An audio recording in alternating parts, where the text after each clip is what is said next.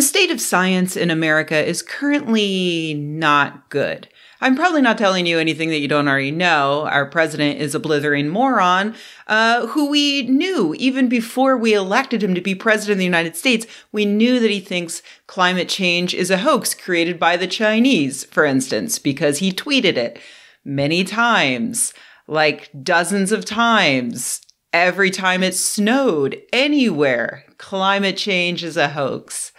But he became president of the United States anyway, because there are a lot of idiots in this country, and also the system is rigged. He immediately started memory holing any mention of climate change on government websites and screwing with science in a load of other ways, like national park employees being muzzled from making evidence-based claims, or Health and Human Services employees being stopped from discussing gun violence research. The Department of the Interior removed scientific reasoning from the protection of the endangered species list, and 30 species were then removed from the list for no rational reason. The DOI also prevented federal employees from attending scientific conferences. The Environmental Protection Agency flouted their own standards in choosing advisors and stopped collecting important data on pollutants. 1/3 of all federal advisory committees were cut via executive order. The HHS banned the use of fetal tissue research. Doctors were prevented from discussing abortion with low-income women. Oh, and then researchers at the CDC were cautioned against using words like transgender, vulnerable, fetus, and evidence-based.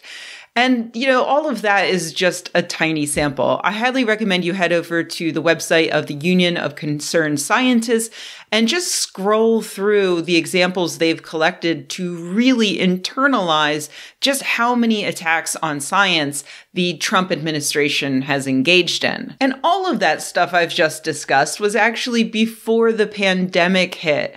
More than a year ago, Joe Biden tweeted, "We are not prepared for a pandemic. Trump has rolled back progress President Obama and I made to strengthen global health security.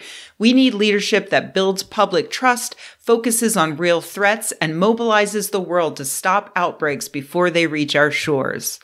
Turns out he was right. In addition to all of the things I mentioned before, Trump gutted our United States pandemic response agencies and left our strategic national stockpile dangerously understocked, which you may recall is why we ran out of much needed supplies like N95 masks pretty early on.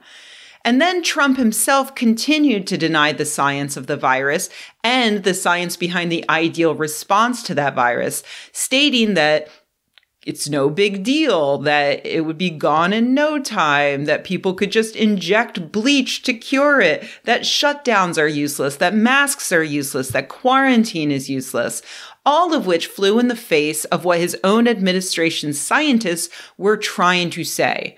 And the result? Nearly 9 million Americans have been infected thus far, including Trump, his family, and much of his administration, and 226,000 deaths in America as of this recording, more than anywhere else in the entire world. Honestly, I was one of those people back in 2016 who said, holy shit, a Trump presidency is going to be a fucking disaster. And even I didn't realize just how bad things were going to get. And I mean, I haven't even mentioned all of the non-science stuff, like, the Supreme Court stuff. But Jesus Christ, this is bad. So now that we are quickly approaching the end of the 2020 election, a lot of people who value science are rightfully pointing out that we need to get Trump out of office. In October, for instance, the editors of Scientific American endorsed a presidential candidate for the first time in the magazine's 175-year history, writing that the evidence and the science show that Donald Trump has badly damaged the U.S. and its people because he rejects evidence and science. And they followed that endorsement a week later with a plea on November 3rd, vote to end attacks on science. Biden and Kamala Harris have jumped on this messaging, with Harris recently tweeting, "It's not controversial to say that at Joe Biden and I will listen to scientists." Hell, even back in April, when more than 50 scientists endorsed Biden in an open letter, Biden replied, "Unlike our current president, I will always choose science over fiction." And yet, I mean, you knew there was going to be an and yet, didn't you? I mean, that's kind of my thing. And yet.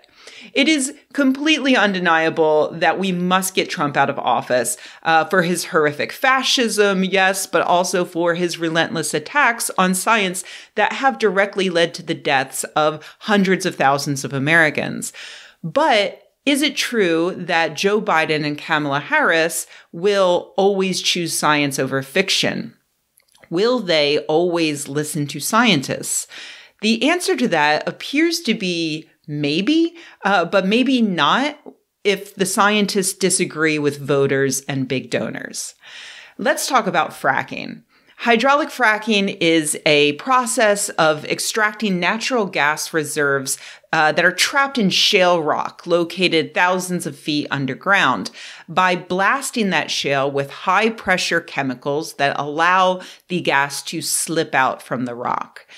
This has led to the United States regaining some energy independence in the previous decade, and getting Americans now get cheaper energy rates because of it. But it has also caused a lot of problems. The process of fracking can lead to toxic chemicals like ethylene glycol, for instance, getting into the water supply, usually through poor well design or spills, like the 8,000 gallons of fluids that Chesapeake Energy dumped in Dimock, Pennsylvania back in 2009. A 2017 Duke University study found that 16% of fracking wells spill liquids each year, or 6,600 incidents in 4 states over a decade. They only looked at 4 states. That's how many incidents they found. Last year, researchers at Johns Hopkins conducted a meta-analysis of the past decade of fracking and health research, and they found a significant link between fracking and preterm births, high-risk pregnancies, asthma, migraine headaches, fatigue, nasal and sinus symptoms, and skin disorders, with pregnancy and birth outcomes being the link that they found most concerning. The fracking process also releases huge amounts of methane into the water supply and into the air as a byproduct of the process. Then there's the problem of where and how the fracking is done, like how the most accessible shale deposits happen to be located under the feet of poor rural people with their own well systems and not a lot of political pull. So for a long time, companies were fracking in these areas without performing water quality tests, for instance, so that when the residents started complaining about a noticeable drop in water quality, the companies could just shrug and say, well, it was probably always like that. And those same companies could then build access roads and move heavy equipment into otherwise pristine wilderness without much oversight, screwing up delicate ecosystems. It's a flawed system that has been growing so quickly that many scientists are concerned that the process is outpacing the science. There are so many ways that fracking might be affecting the health of humans and the environment around us that someone needs to pump the brakes. Even researchers who think that fracking can be done safely still have concerns. For instance, Robert Jackson at Duke University says the question isn't can hydraulic fracturing be done safely, it's will it be done safely. Even if you think that it's possible to blast toxic chemicals a mile or two beneath our drinking water without those chemicals ever coming back up and infecting that water, maybe that is possible. You can't argue that these companies aren't seriously screwing up when it comes to preventing spills. There might not be a scientific consensus that fracking must be banned outright immediately, but it does appear that there's a consensus saying, hey, fracking can be extremely dangerous, and we need to fully study it and regulate it, and yes, maybe ban it if that's where the research goes, before we let companies blast the shit out of rural areas. But Joe Biden's policy on fracking right now is, I will not ban it. Kamala Harris even repeated this during a recent debate. Harris herself is anti-fracking, but acknowledges that Joe Biden absolutely 100% will not ban it. And why? Well, the campaign has gone to great lengths to reassure the tens of thousands of voters who are currently making bank in the fracking industry in key battleground states like Pennsylvania. He even managed to get 2 large fracking unions to endorse him in the hope that their members will believe Biden when he says that he's pro-fracking and ignore the Trump campaign, which keeps insisting that Biden will, in fact, ban fracking, despite the fact that Biden says he 100% will not. Does that mean that Biden is anti-science? I would hesitate to say that he is, though I do think that he has a cynical view of science, as most politicians do. The evidence that fracking is dangerous is becoming overwhelming, but what's not clear is if those dangers can be fixed through tougher regulation, which many industry leaders are still worried that Biden will enact. But this is all conjecture. Biden won't come out and state strongly that he will follow the science on fracking regulation because he knows that that will damage him in the eyes of swing state voters and a $30 billion industry. My point here isn't to say that Biden is worse for science than Trump. Let's be clear, a trash can full of rotting turnips would be better for science than Trump. I'm just saying that it's important to remember that a Biden presidency isn't going to launch us into a scientific utopia. Trump has pushed the Overton window too far for that. Back in 2016, we may have been able to have a meaningful presidential debate about whether or not a candidate understands the science on complicated political topics like fracking or nuclear energy or even crewed spaceflight. But now that's unthinkable because Trump has forced the conversation to be so much stupider. Did China invent global warming? Did China invent a virus?